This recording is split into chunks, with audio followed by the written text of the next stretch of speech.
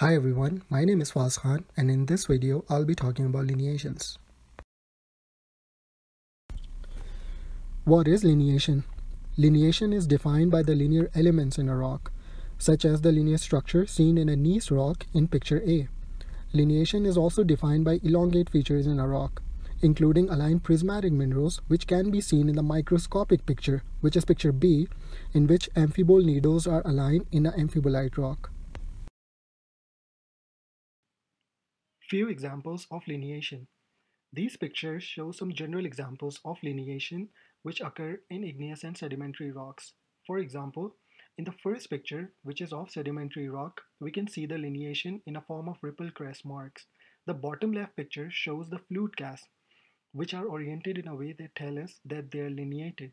The third picture is of igneous rock, in which series of linear features are being developed in a rupee lava because of the flow of lava. There are two types of lineations, penetrative and non-penetrative. Penetrative lineations are almost exclusively found in plastic deformation, and they are present everywhere in the rocks, while the non-penetrative lineations are found in brittle deformations and they only appear on the specific surface, like fault zones. Let's have a look at the penetrative lineations and their basic features. For the first one, we have stretching lineations, which are formed by parallel alignment of individual grains. The grains have been elongated or rotated during deformation. The second one is intersection lineations, which are nothing but an intersection between the two planes, the vertical and the horizontal plane.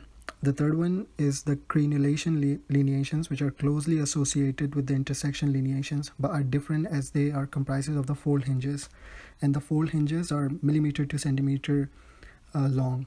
The fourth one is the boudinage, which are competent rock layers that have been stretched into segments. The last one is the pencil structures, which are formed when the foliation and bedding is prominent. The rock has a tendency to break up, as shown in the picture. Let's have a look at the lineation related to brittle regime or non-penetrative lineations. The first one is the fiber lineations, where the minerals have grown in a preferred direction on fractures. As we can see in the picture, the minerals have grown perpendicular to one another and they're not linear. Fibrous lineation occur on a deformation surface. The second one is the slicken lines, which are formed by physical abrasion of hanging wall objects into the footwall. The smooth slip surface is called the slicken lines. Let's switch gears and talk about lineation and kinematics. In geology, kinematic means motion of the surface or block.